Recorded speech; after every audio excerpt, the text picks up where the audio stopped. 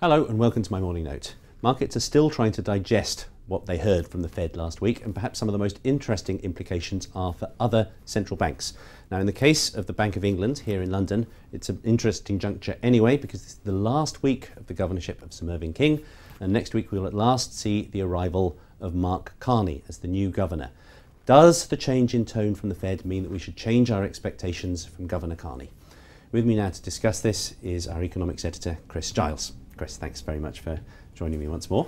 Let's start by taking a look at the value of sterling, the foreign exchange market, since Mark Carney's appointment was announced last November.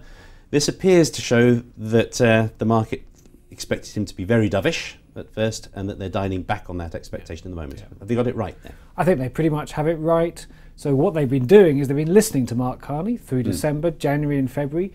All the signs were he would come in and revolutionise policy at the Bank of England. He talked about a new remit, maybe even targeting nominal GDP. He didn't mention UK at the time, but the circumstances under which he said that might be needed sounded precisely like the UK's economic circumstances. He talked about using monetary policy to get escape velocity, and then it started to be dialed back. Why you see the bottom is just about the time of the UK budget, when the Chancellor gave the bank a new remit, but that was remarkably similar to the old remit, because by then people had thought about it and decided, well, we might tweak things at the edges, but not go much further. So in terms of the policy space, it's very similar to the Bank of England that has existed for the last 15 years of independence, and I think the markets are right that we aren't going to see a sudden dramatic change.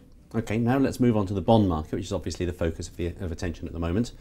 If you look at this, which compares gilts and treasury yields, does sort of raise the issue how much independence of manoeuvre he has anyway if the Fed is changing direction.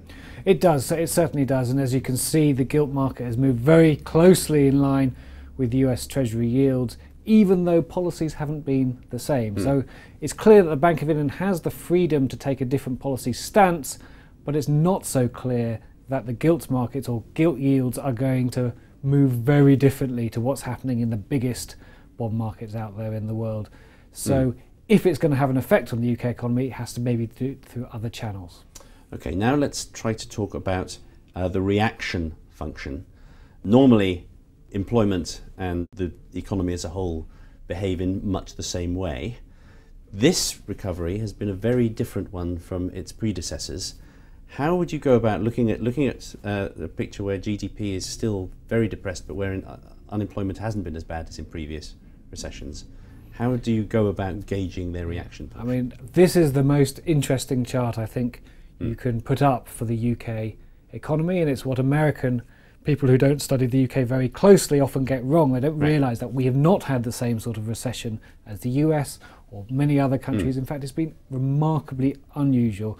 In the 80s and in the 90s, you saw GDP recovering really quite quickly, and in the 90s extremely strongly, but employment lagged back and was still 5 years later well below the previous peak. This time around, GDP, or spending in the economy, has been very, very weak and continues to be weak, and yet jobs have grown, are now higher than they were in 2008, even though there's more part-time going on, but actually employment has been remarkably strong, so we don't have the same unemployment problem. Now this means that what we are going to see from the Bank of England is probably some form of guidance, just like the Fed is doing. Some state contingent guidance is the buzzword, but we can't have exactly what the Fed's having, where you have an unemployment rate, and then if it gets down to that, then you start taking away QE or raising interest rates, because the relationship between employment and unemployment and the rest of the economy seems really weird in the UK, and so you wouldn't want to tie yourself to any of these things. And so is that why Carney was talking about nominal GDP at one point? I think it is one of the things that we might well see the Bank of England. They're certainly going to think carefully about an intermediate target of nominal GDP, because that's been so depressed in the UK, and that really governs ultimately the fiscal situation and is very, very important for other reasons. And our inflation has been distorted by commodity prices and essentially by tax rises going through the price level rather than through people's pay packets. And so I think we might well see something like nominal GDP in there, so we'll see guidance, but not like the Fed does it. Thank you, Chris.